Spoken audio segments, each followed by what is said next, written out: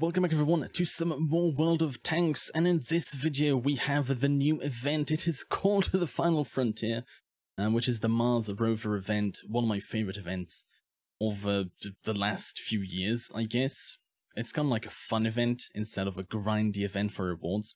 It's just go and have fun, and it was just announced. So without further ado, let's just watch the video and go over all of the deets. There we go. Star Trek time. Okay. Okay. I have no clue about Star Trek. Never saw any of those. Still hyped though. First officer's log. The Enterprise is continuing its 5-year mission.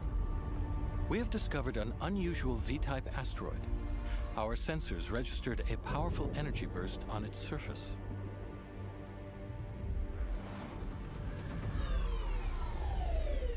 It's probably us doing all of the power-ups from last year. Mr. Scott, report. Captain, our antimatter is gone. Something drained it. Fascinating. I have located our antimatter on the surface of the asteroid, very close to the source of the energy burst. Let's beam it back. That is a logical suggestion. However, radiation emissions limit the effectiveness of our transporters. Then let's think of another way. Mr. Scott, any ideas? Sure, Captain. Let's use my Rovers. Yes, well, please. Technically not mine, but modified by me, with painstaking care. I estimate the probability of success at 46%. Like the average win rate. 46%. That's basically a coin flip. Could be worse. Using remote-controlled Rovers, we'll gather up the antimatter and try to figure out what stole it. I gave the Rovers non-lethal self-defense capabilities, just in case. Time to test your Rovers in the field. Let's make it a contest. Whoever gathers the most antimatter gets 1 week of extra shore leave on Ryza. Captain, I could cite a number of Starfleet regulations, but you will likely ignore them. I must assume that you know what you are doing. I hope so too, Spock. Scotty, give us a rundown of the Rover's capabilities. Aye, sir. My wee bairns. They can raise shields just like the Enterprise. And they can accelerate fast. Not to full impulse speed, though. Basically like it was last year. Also, they can use power-ups to your advantage. Like the jump. A small step on the gas pedal. A giant leap for your Rover. I don't think there was a Mine's jump to last kick year. off the chase. That's going to be trolly. That is going to be They're a possibility trolly. to tamper with other contestants. And my favorite, the maddening gravity vortex. The black hole is back. Yes. What's that on the view Yes. screen? An unidentified merchant vessel, sir. They're hacking into our internal comms. Tired of your exploration routine? Spice up your lives with Orion lockboxes. Get a full spectrum of emotions with each opening. Inside, you might find authentic ancient relics. Here. Blocked. All right, let's get the Rover started. Well, at least they're laughing about it as well, you know. At least they're joking about it as well.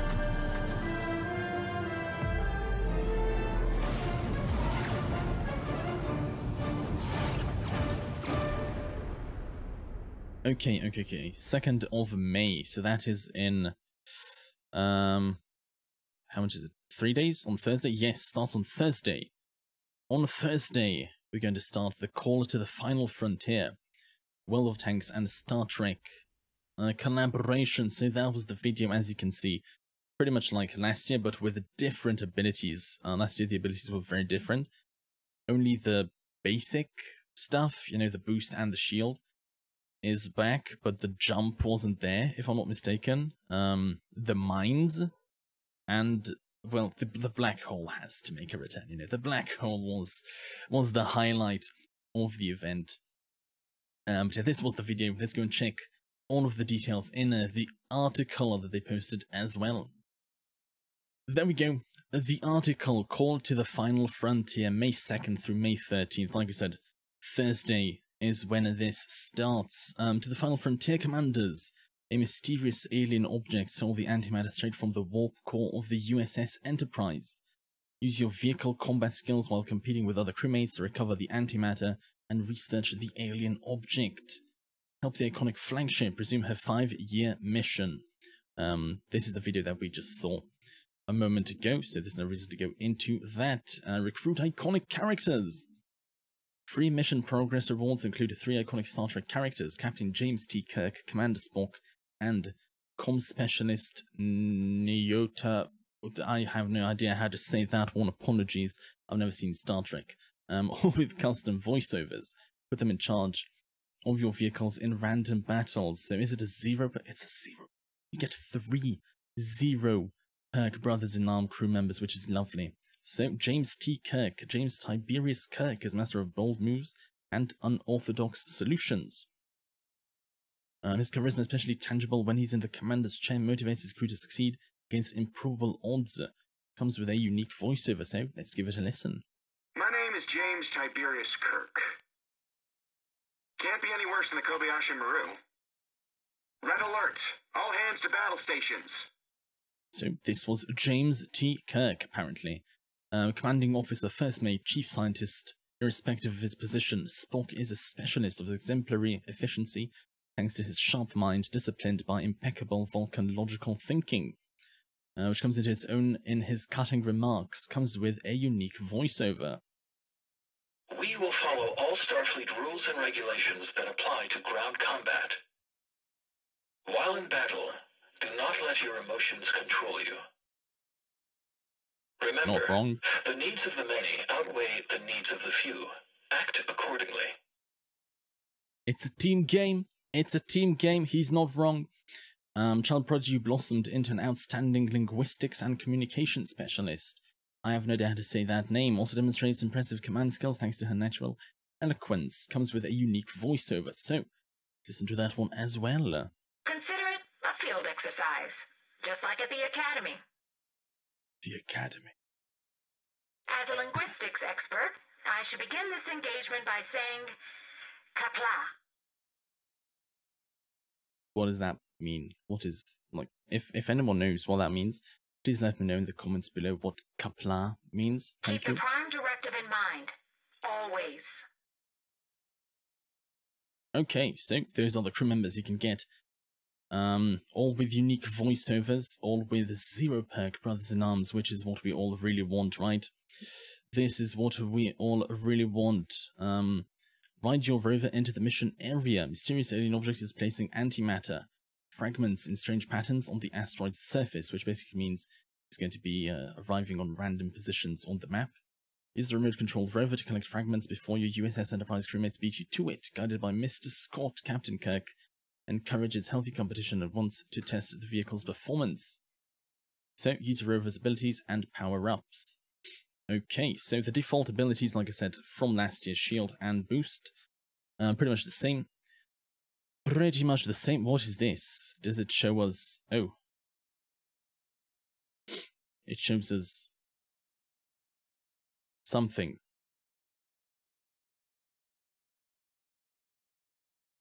I guess it just shows how cool the vehicle is or something.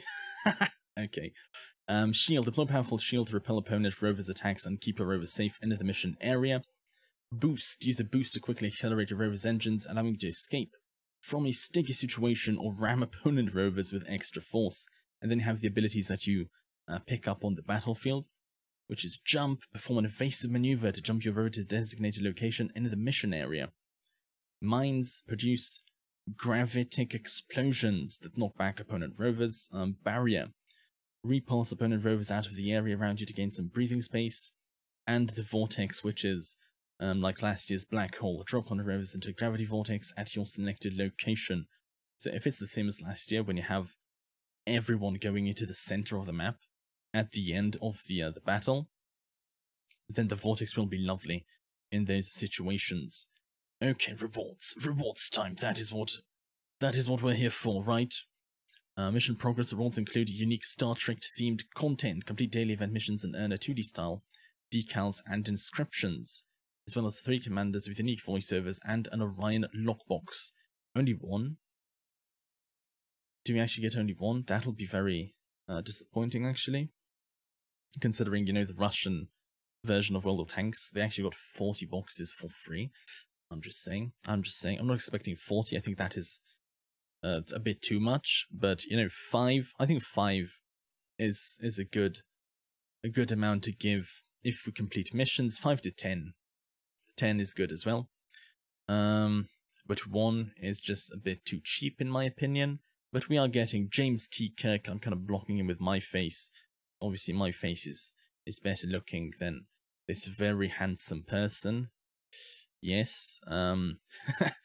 Players can select the nation and qualification. For James T. Kirk, get some inscriptions, some decals, a day of premium.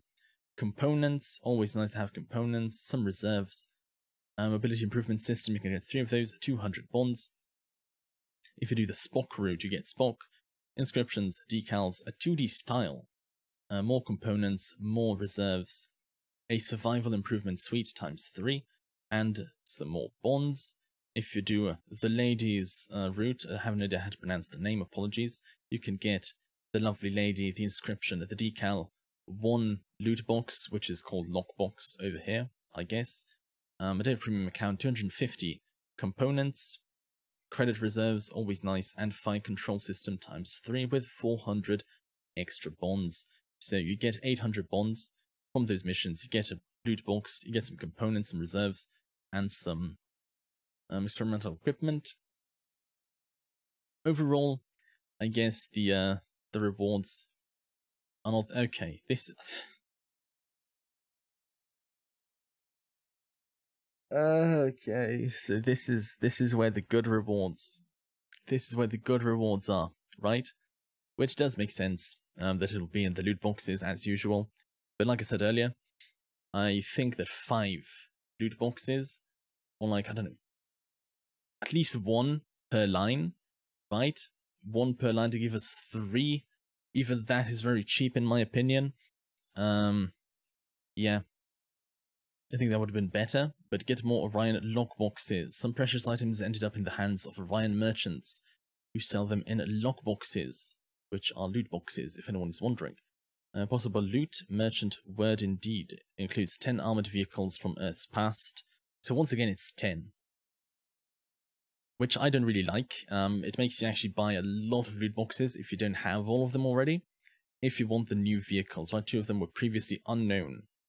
The AAT-60 and the Nemesis. We're going to have to check if those are actually real new vehicles or if it's reskinned.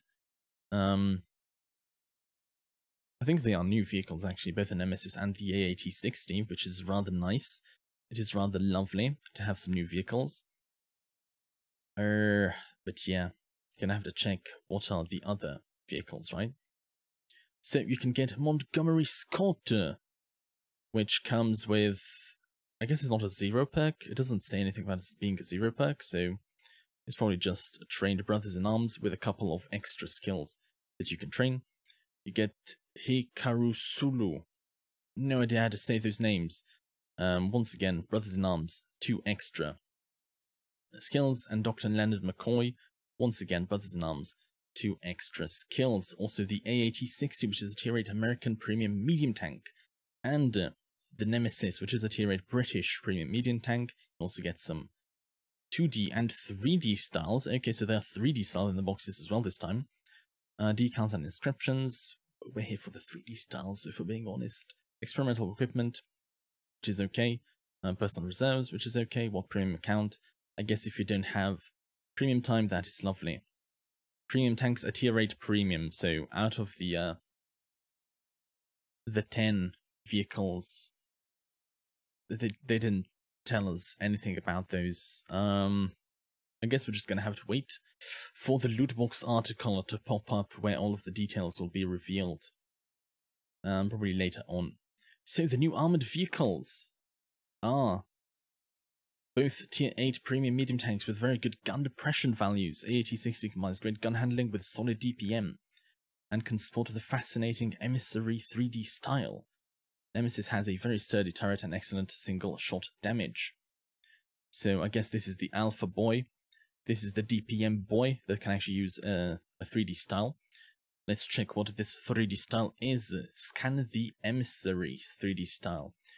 I found this one when we were looking for that T95 lost in field trials. How do you lose a T95?